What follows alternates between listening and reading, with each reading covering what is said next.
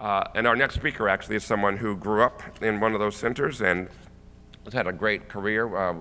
We actually grew up very near each other, and I was telling Mark that Mark is from Silicon Valley, and I tend to think of Silicon Valley as either a concept or a TV show. But it's also really a place, conceptually, a place of great innovation.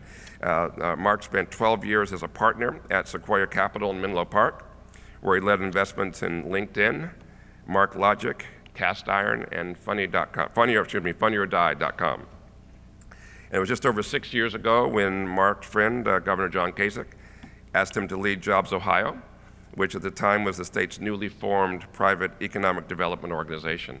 Mark planned to come from California to Ohio for a little bit of time, get Jobs Ohio started, and then head on back. But he really fell in love with Ohio. We've talked about this, and I remember when I was first arriving, we had a nice chat, and he was saying, gosh, I came here and saw there was incredible opportunity, and that there was a real opportunity for the Midwest to develop more rapidly in the venture capital market. And so Mark came and formed Drive Capital. He and his partners identified the Midwest as an untapped market with huge potential, and it's paying off. To date, Drive Capital has raised more than $550 million and invested in 26 companies. And what's more, Mark is a committed innovator, entrepreneur, and advocate who represents our community with great distinction here and around the world. He's a great friend and a great champion for us here in Central Ohio. Ladies and gentlemen, welcome to the stage our friend, Mark Kvamme. Mark?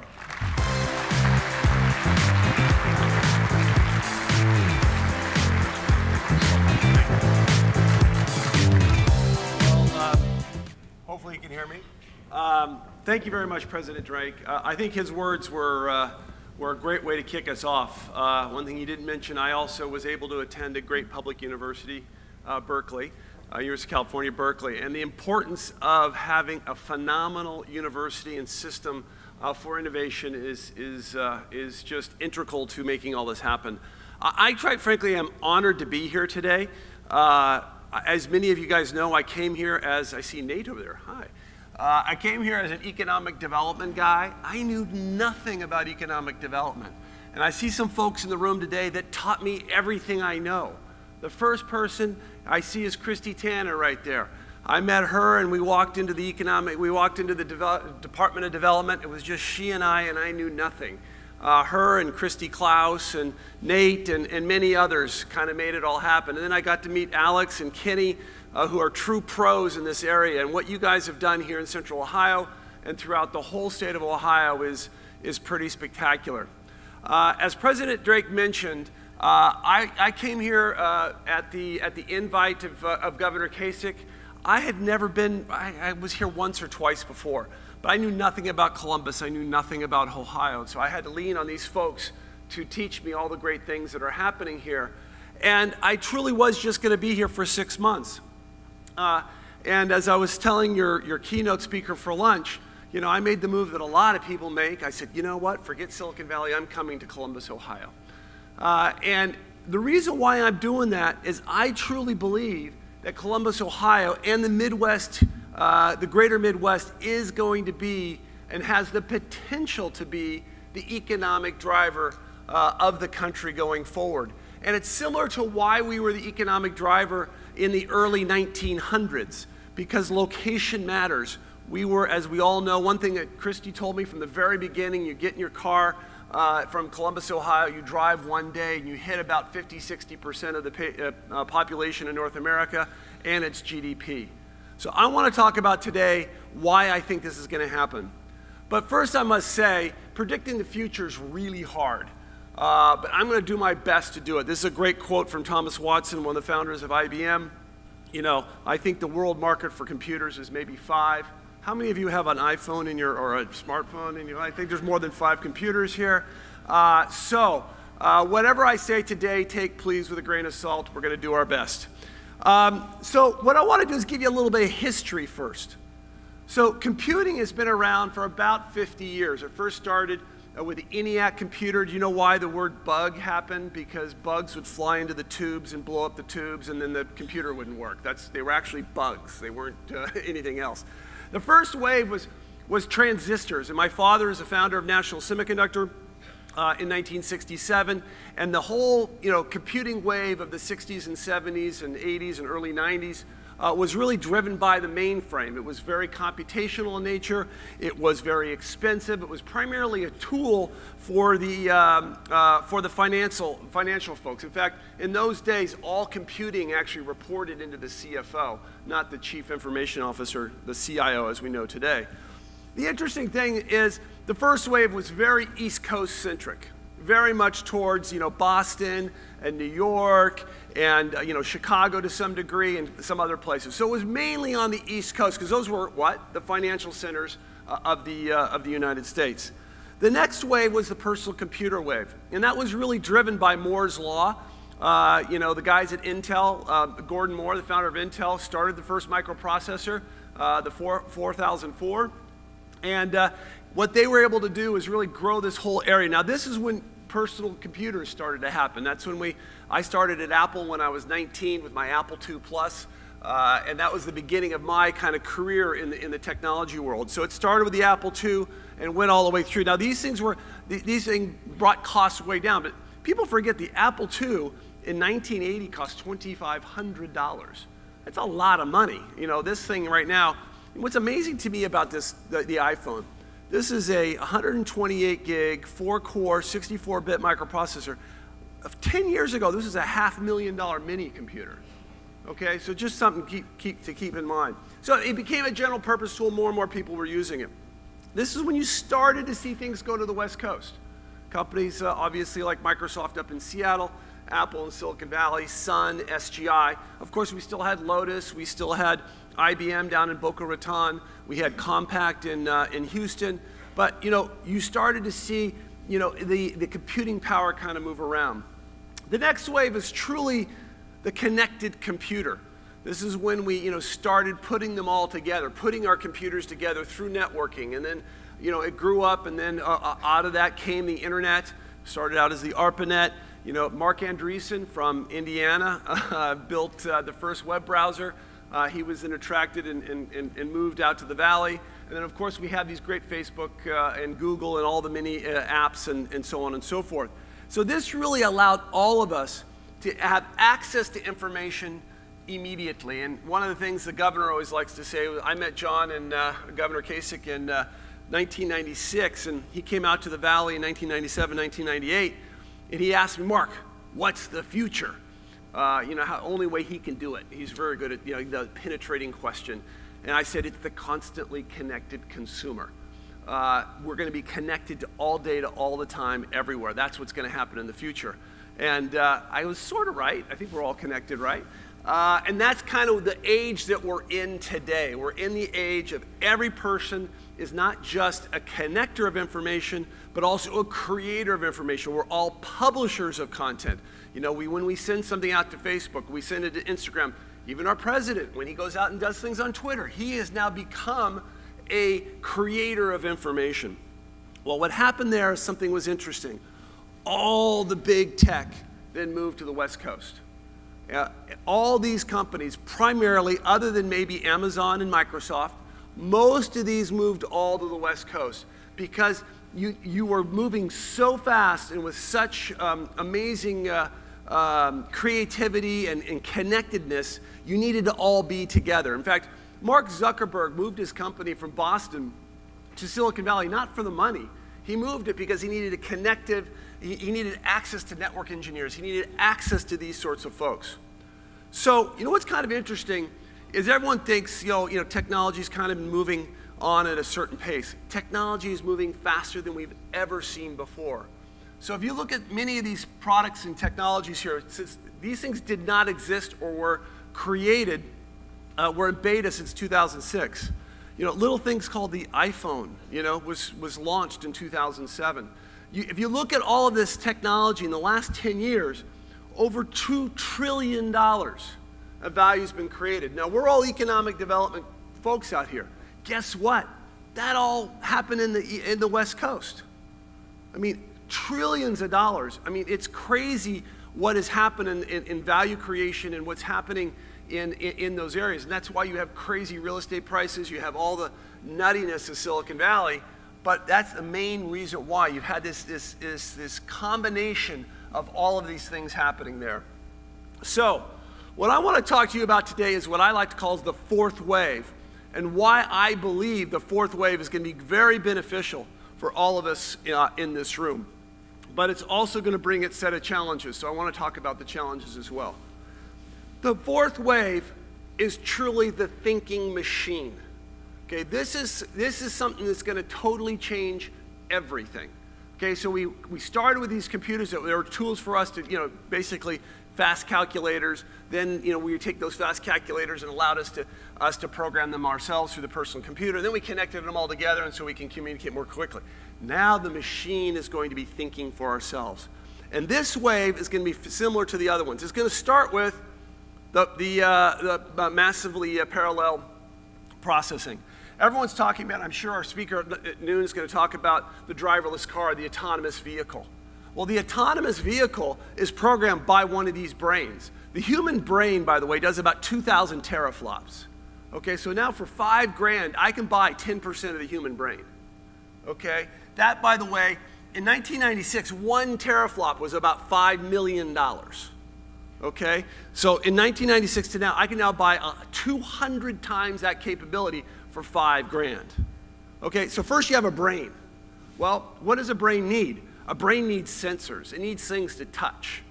Okay, and if you look at whether it's an autonomous vehicle, you look at whether it's your iPhone, whatever it is, it's full of sensors. It's sensing where you are, what you're doing. I mean, GPS is just a sensor of location, right? You look at Wi-Fi, it's connecting, so on and so forth. So the sensors are your touch, your feel, your hands, your eyes, your sense of smell, your taste. Okay, that's what's giving you the data that your brain is going to process. The third is your memory. Okay, without memory, things can't work. I fundamentally believe we're going to enter a whole new wave of storing data. And as President Drake mentioned, I was very fortunate to be the initial investor in LinkedIn. LinkedIn is basically a graph of everyone's relationships. It's how you know each other, how we put things together. I'm connected to Alex. Alex is connected to Attorney General DeWine. Attorney General DeWine's connected to now John Husted. And so, so now I am 3 degrees from John Husted. So isn't that amazing? So what's happening now is data is happening the exact same way. We're now connecting all this data. And my wife was one of the fastest growing companies in Columbus is doing technology in and around this space. So now we have thinking, we have the brain, computational, we have all our sensors everywhere, and now we have connected memory. Once you have that, you can now have machine learning. The machine is now going to learn. What is an autonomous vehicle? Google just announced the Waymo cars have now driven 4 million miles. That'd be the same as I think the number was 300 years of us driving normally. And it's constantly learning. So when I make a mistake driving now, I learn from that mistake and then I drive better. But none of you learn from that mistake. When Alex goes out and makes a mistake and he does things and we're part of a connected car, I learn from Alex and Alex learns from Kenny. Kenny learns from Nate. We all learn together. That's why this thing is happening so fast. I fundamentally believe in about 3 years, see if you think the same thing, I think in 3 years, you will see an autonomous vehicle driving in and around Columbus every day of the week. All of us will, okay? It's not that far away. It's happening very, very quickly. So a good friend of mine, Sebastian Thrun, he is really seen as one of the founders and fathers, if you will, of the autonomous vehicle. He says this is just the beginning. He fundamentally believes that 75% of the workforce will be impacted by artificial intelligence and machine learning. So if you are an accountant, if you are a legal assistant, if you are many things, the machine is coming to replace you. Economic development, never. But accountants, yes. But this is happening. And we're going to see the amount of change we're going to see in the next 5 to 7 years is going to dwarf what I have seen in the last 35 because of this. And so we're going to have to figure out how not to be computational beings, taking something from one place to another and moving one spreadsheet to another, whatever. Machines will do that for us. As he says at the bottom there, the winners will leverage AI to unfold human creativity, because a machine cannot be creative. You enter something in the machine makes it happen. It will do it for you, okay? But the machine is not creative. So, what does that mean? I think computational AI and all of this is going to take us to a whole new wave. In the fact that, when we started with the mainframe, it was green screens, for those of you around. Then the personal computer, we got Windows graphic user interfaces. Then we had the connected computer, gave us both the internet web browsers as well as mobile interfaces. The next is truly voice, and we're just in the beginning of it. Okay, how many of you guys are Star Trek fans? We're going to have, Kirk saying, "Computer, what is this? What is that? Make me this, make me that." We are this close to having all that happen. So where is this going to happen? Where is this going to happen in the United States? Okay? Other than Columbus, Ohio. No. It's going to happen, I believe, here. And this is going to have a dramatic impact in our society, in our culture, and everything. You may not know this gentleman. This is Yuri Milner. I thought this guy was nuts. Okay? He comes from Russia. He decides he believed in mid-2000s that the top computing companies will be worth 10 times what they're worth today. And so he invested $500 million at Facebook at a $15 billion valuation in 2000 something, 8, 9, 10, something like that. And now Facebook's worth $700 billion, and he's done pretty well. He truly predicts that we're going to see the exact same thing happen in the next 10 years, and I believe that too. The amount of value creation and the amount of economic stimulation that's going to happen because of this digital economy is going to be crazy. People ask me, I've been doing this for a long time, Mark, hey, tell me about the future. I don't know. It's happening so fast, I cannot tell you the world we're going to all live in literally 5 to 7 years. So, why do I believe it's going to happen in the Midwest? And I'm going to tell you why I think Columbus is a great place for it to happen. One is, we're the 5th largest economy in the world. If you look at what's happening in the Midwest, we are still the economic engine of the United States. We have 150 of the Fortune 500. We're the number one regional area for producing computer science engineers. You have Carnegie Mellon, you have Purdue, you have Northwestern, you have Urbana-Champaign, you have The Ohio State University, you have Denison, actually, who's got a fantastic computer science program. You have amazing universities, as President Drake said. They're basically the fuel, if you will, for this great thing. Next thing is we have a low cost of living. An engineer here can actually buy a house and do things that you cannot do in Silicon Valley. I mean, the first house I bought, my starter home in Mountain View, California, was a 50-year-old home when I bought it. Okay, it was 1,400 square feet, 3-bedroom and 1 bath, and I bought it in 1989 for $144,000, which, by the way, even today here in Columbus is a lot of money for a house of that size. It's not in a very good neighborhood. That house today, I just looked it up, sold 3 months ago for $1.6 million. Okay? It's nuts there. We got to use this as a big advantage. And as I mentioned, close to 60% of the GDP is here. What's interesting, though, is this could also devastate the Midwest.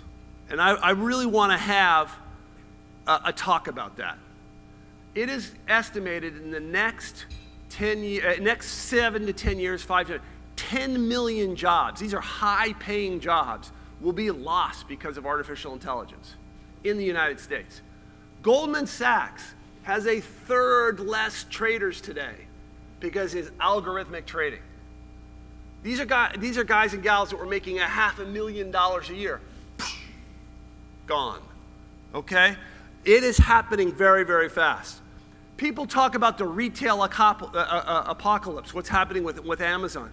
We have a lot of retail in the Midwest. We have a lot of jobs in the Midwest. We got to be ready for that. okay, could have a big impact on our economy. The other thing is, the good news is we have 150 of the Fortune 500. But as many of you know, if you look at the top companies in the S&P 500 today versus they were 15 years ago, a lot of the ones that were the top ones 15 years ago are gone, okay? So we do have a lot of legacy companies. The good news is we can take that, if they grab onto the digital economy and really make this thing happen, they can be the leaders going forward, but they can also be squashed by the digital revolution. One thing that I saw, and why I'm betting my career on Central Ohio, is I believe this is a phenomenal place for venture capital. Because we have the people, we have the talent, we have the companies. We need the engine, or the engine for this is truly venture capital. 55% of the venture capital still goes into California. That's crazy. We got to change that, okay? The last point here I think is really important.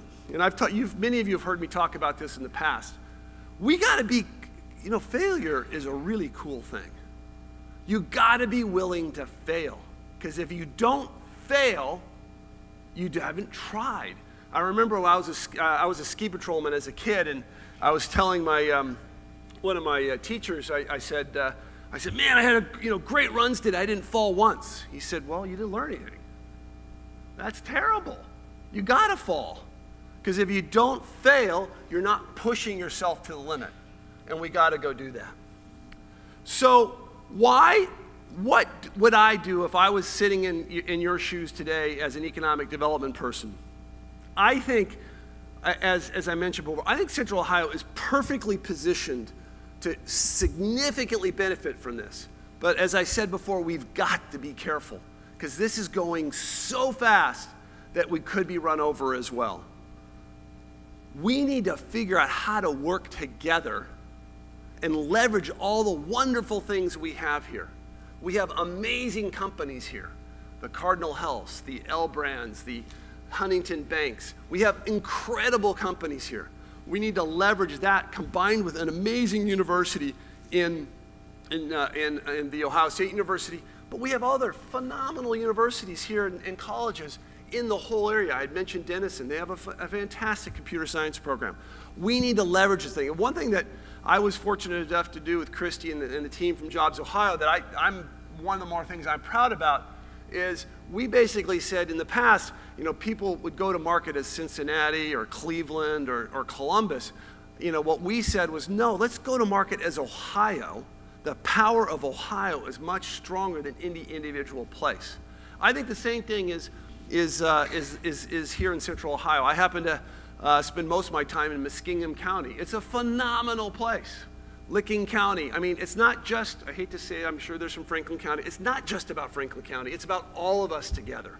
We all got to work together to really make this thing happen. The next thing is we need to focus on digital-centric companies. Okay? It's great to have others, but we need to think about that. And actually, Alex, one thing great about Columbus 2020 and the partnership is I was at a talk, when was that, Tuesday? And they brought in somebody from Brookings, and she's had some very interesting things to say. These are pictures I took of her slides, so I'm totally ripping off her slides. So the rapid digitalization is changing the demand for skills. So in 2002, only 5% of jobs needed highly digital people. About 40% needed medium digital score. Today, that's gone from 45% to 70% of people need, and this, by the way, a medium person, someone knows how to use Excel and email. I mean, this is not a ton of knowledge, right? And now look, but the thing is, highly skilled people need 23% of the jobs out there need to be that. Now, why is that important? The next slide. The average salary of a highly skilled digital person is $73,000. The average salary of a non-skilled digital person is only $30,000. We need to embrace this. I was talking to Les over at L Brands, and we were talking about the fact that the guy's freaking brilliant. He was just saying, I got to start thinking about company as a software, as a digital company that just happens to sell products. That's what Amazon is thinking. Amazon does not think of itself as a distributor of goods. It thinks of itself as a software company that is making, that is shipping products. It is not a distributor of products. We have to think about things in a digital-centric way. Next, we need to be creative and go out of our comfort zones. Okay? The reason why we have great wins like Facebook and Amazon data centers and things like that is we went out of our safety zones. We tried new things, okay, at Jobs Ohio and at Columbus 2020. We need to figure out new and creative ways to go grab these sorts of companies. And last but not least, I think one of the most innovative guys I have met here in Central Ohio is Tom Feeney of SafeLight. Be like Tom. He is constantly asking himself, what's going to kill my business, or what's going to be around the corner? How can I do something better? I asked him, I said, Tom, you replace windshields. Why do you worry about that? He goes, well, autonomous vehicles are coming, and pretty soon they're going to drive themselves to the dealerships and get their windshields replaced. Okay, if I'm not there, I got a problem. I won't have a business. I mean, you have to think like that, okay? And you have to think going forward. And what he and Renee and their team is doing is truly, I've been really enjoyed working with him and all of their folks over there. So, okay, I'm telling you about the future. And sometimes I'm right, sometimes I'm wrong, and mostly I'm wrong. But the nice thing about venture capital is 50% of the time I'm wrong. So you guys can pick what you think I'm right and what I'm wrong. But if you guess, you're probably 50% right. So this is always a little scary. So I was asked in 1997 to be part of a panel of, pundits and talking about the future. And I thought I'd play a little clip from it. It's actually pretty hilarious because when you see the woman's question from the audience, we'll tell you about the time. So let's play the video. Internet, or does it depend on the technology being available for me to pick up something in my hand and have a newspaper in the morning rather than going out to the front door and picking up a paper newspaper? I actually don't think it, I mean, everybody really should answer this. I don't think it depends upon anything. I think it's evolutionary and inevitable. You're at the very beginning of a radical transformation of everything we see, we hear, we know. There's no question about it. I mean, that just seems clear. This process is this internet process, this interactive process is going to provide it worldwide. And it's going to take time to gather its forces. And it's how long it will be, I haven't a clue, but a while. What's interesting to me is we are fundamentally, I agree with that 100%. We are fundamentally changing how we communicate as a society, how we buy and sell products as a society, how we pass information. Everything is changing because of this wired world. And when it happens, when it happens for you or for me, is I now depend on it. Okay, I depend on real-time stock quotes. Okay, and that is the beginning for me.